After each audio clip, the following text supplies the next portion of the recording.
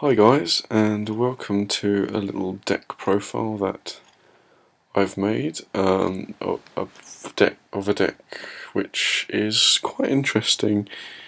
Gagagas. Now, some of you may think that they are quite a rubbish deck. I think they are actually really good because they are very versatile and they really have a lot of good consistency, and that mixes well with the versatility, to create a really good strong deck, in my opinion. So I would do a live duel right now, but for some reason my Yu-Gi-Oh! Pro is really messing up at the moment. It keeps on crashing all the time when I try to record and play a game whilst recording. So I've had to record a replay, and I'll show you that quickly now. I'll do some pauses and sort of talk about what's going on whilst that's happening.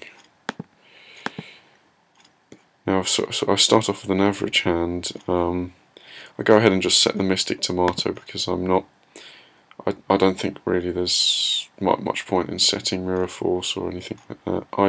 I believe from looking through his deck he's playing some sort of variation of ninjas, but a Mist Valley version, which was rather interesting actually. I'd never actually come across this before, but it looks really interesting.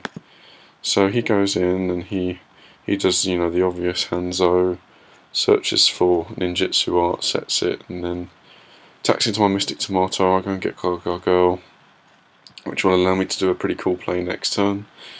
Before I do anything, I go ahead and straight away Gagaga his face down.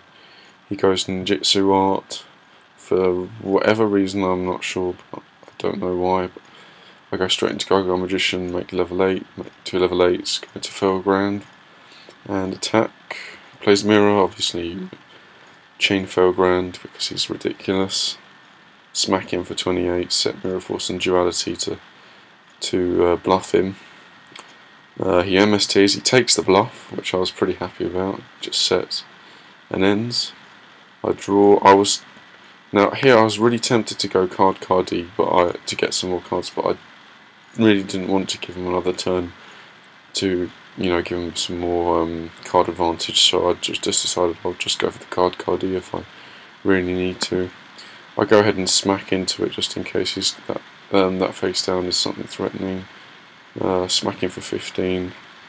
He draws into Hanzo again, which is a pretty good draw. He gets another ninjutsu art.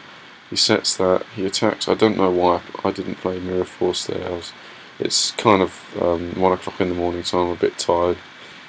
I just set 7 tools here. I smack Hanzo and then smack him for another 15. 400 points off a cowboy, but oh well. Now he just sets Birdman and he's just sort of a bit, okay, well I can't make out from this. I play Caesar, uses effect. Go into My Stroke. I don't know why I played My Stroke. I just wanted to finish the game, to be honest. I just attacked directly for game, so that was pretty cool. I think his deck was really interesting. I don't think it really took off properly. I don't think he managed to get off with many things. I think I had a really good hand, and he just couldn't get over Felgrand because Felgrand's really good. But it was an interesting game.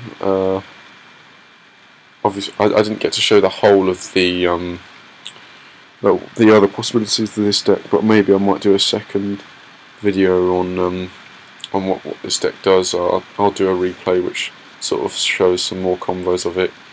But thanks for watching, guys. Rate, comment, and subscribe for more openings, devpro videos, dueling network, you name it. Alright, see you guys. Bye.